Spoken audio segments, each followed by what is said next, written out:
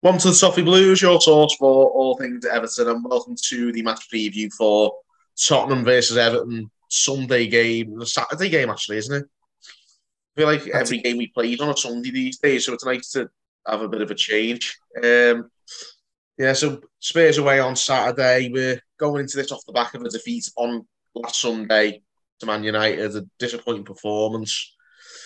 Looking to bounce back, but obviously going into this second favourites. Terry, Owen, you guys, what's your take on Spurs? Obviously, there's a big subplot in this being Charlton's first game against Everton as well, which is going to be a tough watch, I think, isn't it? I think especially for you, Terry. You were the one who christened him the modern day Duncan Ferguson. Well, he was in terms of his importance and his sort of role at the club.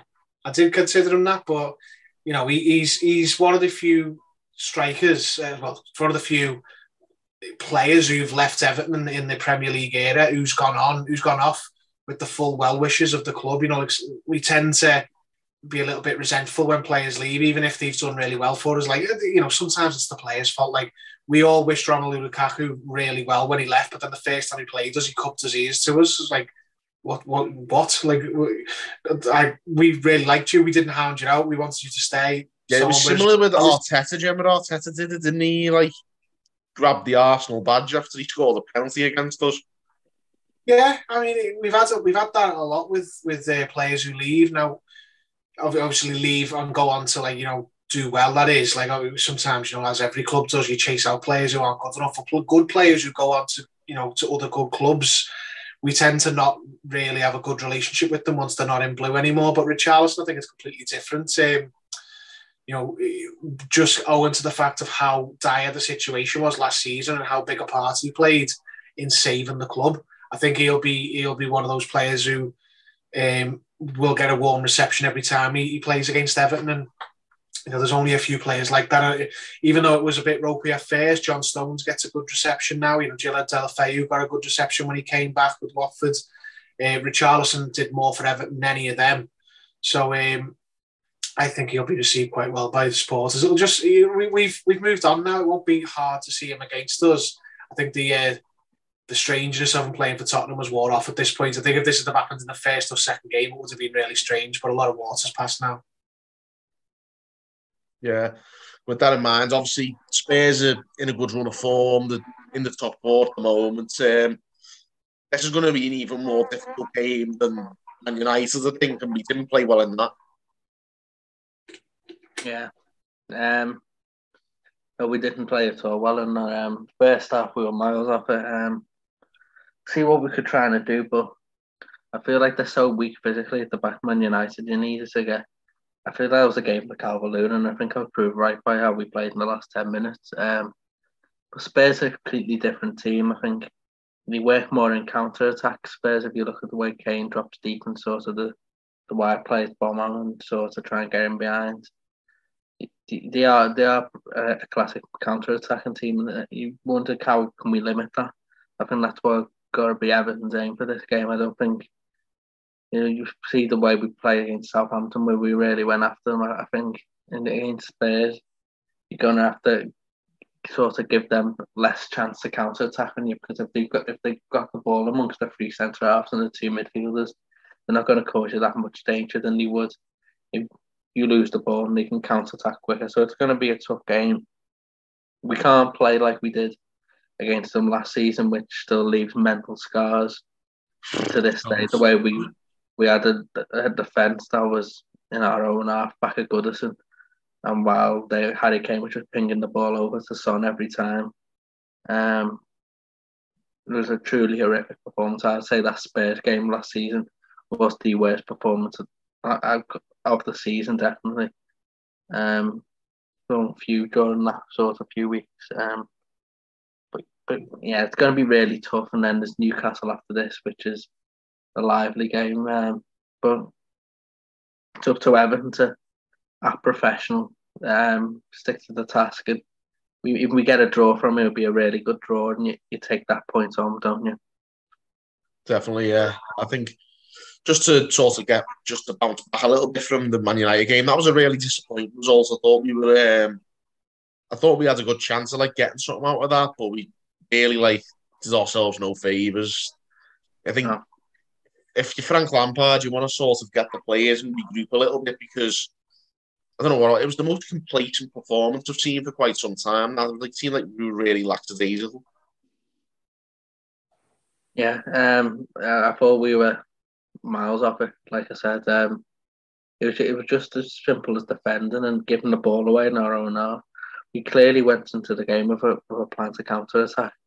We didn't really give ourselves much chance to counter attack because we just passed it amongst the back four, lost it, and we were all over the place. We couldn't get out our own half first half. Second half, once Dom came on and McNeil, I think we did a bit better. But first half, we were miles off, and you're looking to sort of regain that momentum somehow during this game. It might be an early goal or a tackle or a good first 10 minutes, but we have to try and gain some momentum in this game because it's going to be difficult away at Tottenham to gain that kind of momentum, especially if they're doing really well. So it's going to be tough. Oh man, what sort of team would you go with? I'll go to you on this one, Terry. Where did would you change the team from the United game? I think there's been a lot of talk about the personnel changes possibly, but would you change it? Well, there's going to be one enforced change, isn't there? Because Anthony Gordon's got a suspension for 5 bookings after 9 games somehow. But so for me, I'd only change that. I'd bring Dwight McNeil in. Yeah, I'd bring Dwight McNeil in just for Anthony Gordon. Obviously, I've seen some people talking about moving the team around to try and accommodate, like bringing James Garner in, maybe put a Wobie in the front three, bring Dominic Calvert-Lewin back in from the start. For a start, I would not be playing Dominic Calvert-Lewin from the start because he's clearly not capable just yet. He's going to be built back up slowly. Lampard said in his press conference he's not even taken part in every training session yet. They're sort of trying to manage that as gently as they can.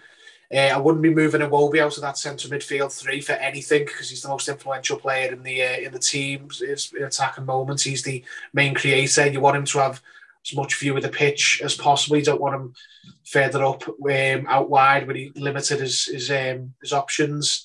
As much as I do understand wanting to see James Garner, I'd keep the same shape, and I'd just bring in McNeil. I don't think McNeil should have dropped out for the United game anyway. I thought Gordon was out of the team due to illness, and then McNeil came in and scored the winning goal. I think he should have kept the shirt, and I think this time he comes back in, and I think unless he stinks the place out, I think he should keep the shirt. It's not like Gordon was demanding selection.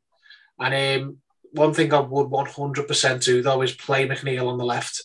He's more comfortable there. He contributes more there. Okay, it's not like Mopé's a target man who we can hit with crosses, but Calvert-Lewin will come into the game at some point.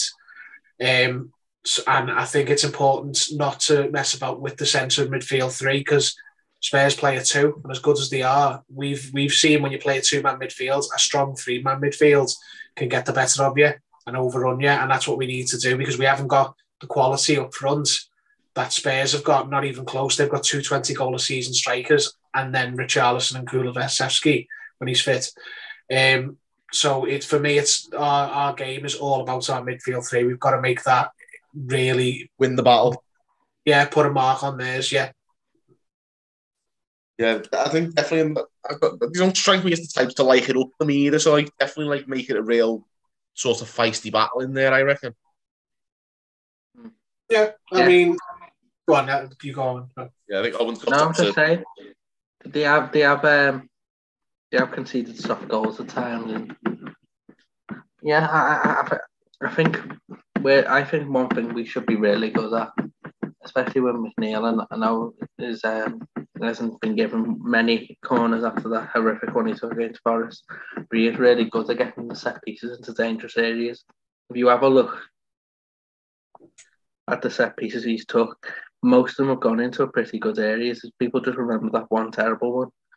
And he's took them for years, and he's really good. And we've got 2 centre halves, Cody, Busy, and then Tarkowski. Good to get on the end of them. Got Onana. We should be doing better from these scoring from corners every single game. We should be looking more and more threatening. So I think again, maybe a set piece, but we're not the most One thing I will say about us this season, we don't look like scoring a goal in any game I watch us playing. No, we do. Like, we look really like too much. Yeah, in every game. The only game that I think we looked threatening in was the Southampton game. Other than that, I think we've been kind of limited. It's been if we can keep a clean sheet or score more or whatever. Yeah, I think keeping So it we're tight gonna have to back find for us is ways absolutely paramount. We're gonna have to find ways of scoring as well, and that can be set pieces, long shots, whatever. But we'll have to find a way, and equally we're gonna have to continue to keep them out because Spurs took the mickey out of us last season, so we want to sort of get one back on them as well because that was not a fun night. No, we need to sort of restore a bit of respect in this fixture as well. You've made a good point there because I feel like you say this about every away fixture we enter, James. Every time on one of these, we need to put the others over last year. Who didn't last year? I think apart from that Leicester game, I can't remember us winning an away game last season. Brighton. Was it just those two, wasn't it? Mr. Rapper Facts loves to bring up Brighton game as the biggest tactical masterclass this century. I'll have you know. So I apologise for getting that. To be fair, it was nice to have someone who had a plan. Yeah. That counts. Wasn't just telling the players to just play. No, I remember that. That's what. Yeah, Rafa Facts is me favourite Twitter account. So anyone who's watching, go and have a search up of Rafa Facts. There's post-truth and there's Rafa Facts. It's amazing. But yeah, I think we definitely need to be a bit more compact. I think that's the only way we're going to get anything out of this game is to be really ugly. To be honest, let's just make it ugly. Yeah, I mean, we've been in every game. Like the result against Man United wasn't great, but it was a combination of things. There was quite a few players all having a bad game in the same game. Like Idrissa Gueye, it was the main one who stuck out. Like a lot of players were off it, and Man United were there to be got at because they weren't playing particularly well. And their goals were from two errors in possession, and just had some clinical finishing. And in one case, our keeper made it quite easy for Ronaldo to score. But even at the end, we were still very much in the game, going for it. We didn't look like we didn't suddenly start playing well. We didn't suddenly look like we were going to get something. But our heads didn't go down. We were still trying to force it. We were still trying to get through. And if it not for the width of a hair of Rafa Varane, we would have had football's greatest ever moments of a Jordan Pickford 94th minute equaliser against Man United. I don't think their fan base would have ever come back from that if that had gone in, by the way. I think Goldbridge would smash the telly or something. Yeah, all the Man United fans who just like cosplay as football fans who are like, small arms Pickford, and they just repeat the things that the proper fans say. They wouldn't have known what to do. But the point is, even at the end of that game with a really tepid performance, we were still in the match and still going for it and still trying to make something happen. So we just need to be like that in this game. We need to have that determination, and honestly, we just need to be a team of bastards. We're not better than Spurs. We're not even close to being as good as Spurs. But the Premier League, if you can be our asses, you can get results. If I want us to be Jesse Marsh's nightmare team. I want us to be slowing the game down. I forgot about what a whining prick he was for an hour. Oh yeah, he was wasn't he? I was one of them. Didn't they boot the ball out more than there was like a statistic that showed they wasted more time than we did in that game. Oh, he's got his post-match press conference advice from Jurgen Klopp. It's clear to see that. Woe is me, I'm Jesse March, woe is me. Honestly, he's been here 5 minutes. Tapping his little Apple Watch. Been at Leeds 5 minutes and he thinks he runs the league, honestly. It does my head in. Someone needs to do something about these teams who aren't playing the way we want them to. That's pretty much what it boils down to. My Leeds fans don't buy Leeds tickets for other clubs' fans to come here and time waste when they're winning with 20 minutes ago because we're crap. Like you said, Klopp's the same. Like something needs to be done about these teams who aren't playing the way I want them to. They need to roll over and play dead when we play them. But that's really what needs to be said about the way Klopp speaks to the people in the media. Oh yeah, the video Connor thing was a little bit weird and all, wasn't it? Yeah, why was he was dissing an ex-Liverpool player, but wasn't he like Haman or someone? Yeah, it was Didi Haman. What a horrible bloke. Didi Haman's no angel himself, like, but no, it weren't Didi Haman who was having a go. It was the journalist. If you actually listen to it, yeah. And why are you telling me? He starts like ripping into Didi Haman and like he's not. I mean, it's weird because like Didi Haman and Jurgen Klopp should be like best mates. Yeah. Honestly, I just want us to be like that. Basically, the type of performance that I'd have Marsh upset everyone. Going sick. I want us to be wasting time. I want us to be doing all the shithouse behaviour. I want every bit of that because we're going to need it. You know, we've got the thing is, Everton fans love that. Though. I think we revel in it more than anyone. Watching the other team supporters spitting feathers. It's great when it happens for you. It's horrible when it happens against you. Like exactly. that Nunes at Liverpool who did the crying motion to the Arsenal fans when he scored early in the first half. You're like, oh mate, that's well too early to do that. But that's great if it comes off, but it's amazing when it doesn't and it's against you. Love all that. But yeah, basically we've got to do that. Basically, be very ugly, very basically make the Tottenham fans spit feathers, even if we don't get the desired result. Just be as horrible to play against as you can be. Oh yeah, well, just to confirm, we're playing football, not UFC this weekend. This is a football preview, and we're not just endorsing, just kicking the shit out of them for 90 minutes. No, I don't want. I thought we were talking about who's going to defend the belt. Yeah, well, I'm not even saying be dirty. I'm not saying like hard tackles injure people. I'm saying waste time. I'm saying wait for them to come and get the ball and throw it the other way. Just like honestly, just waste time. There's ways of doing it without you don't have to play dirty. You've just gotta. Does any other fan base preview a game? How are we going to win this? We're going to waste time. This is it. The kick, the shit out. Have you seen our front three? There's no other way. No. That is it. This is exactly the point. We were discussing before how we're going to hurt Spurs, but we've been really toothless this season. Our personal experience has taught us that this team, like Owen said, what games would we look like we're going to score in? So let's just be horrible. Yeah. Exactly. Make sure we win the game. Put it in there and stop it going in there. It's like whatever, do all this entertaining. Just be that team that no one ever wants to always last on match of the day. I know. But we're on Sky because with the R5 kickoff, so I want Sky Sports to really be pissed off at the end of the game because we didn't give them a spectacle. What, make it a horrible 0-0? Yeah.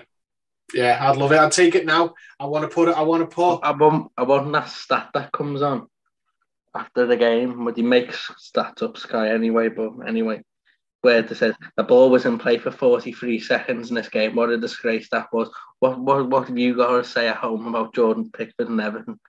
I want Graham Souness to be in that studio beside himself. And here's a video of Seamus Coleman taking 3 minutes to take a throw in because he lost the ball. Here's Jordan Pickford on the goalpost having a ciggy before he takes a goal kick. Oh God. And not only that, the ones from abroad, they're not even English cigarettes. It's a disgrace for an England international. It's got them duty free from Cyprus. Let's ask Ian Holloway what he thinks about it. Well, if we had got out of a proper Brexit, not a Ramona's Brexit, then he might have been smoking the English stuff. If we had a proper Brexit, then Ian Everton might have been putting crosses in on his weaker foot from the left wing. Not Brexit, Remain as Brexit. My God. But yeah, let's move on. On the note of wrap it up anyway. On the note of result, what would be your predicted results? I'll go to you first, though. And what's your 0-0 in the spirit of what we're talking about? 0-0, and the ball's in play for half an hour. Terry. I'm going to go 0-0 with both teams having an XG of 0.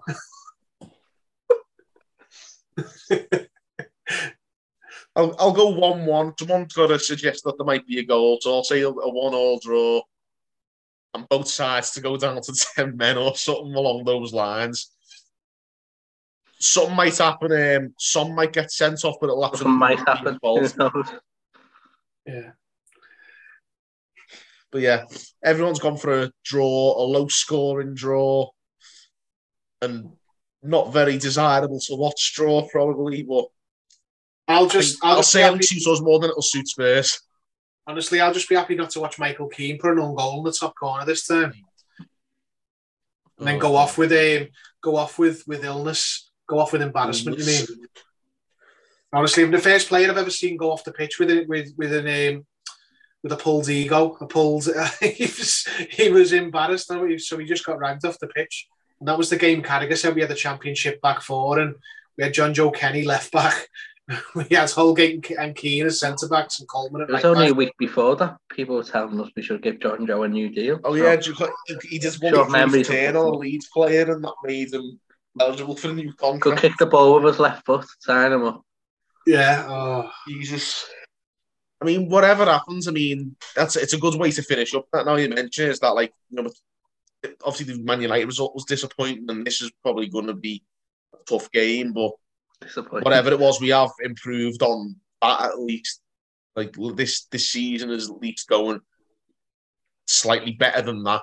Last season was an unmitigated disaster, and the target this season is to basically make it a bit less dramatic. Let's just, like I say, let's not have any drama. Just try and, sail along a little bit. An ugly draw would be very nice for us.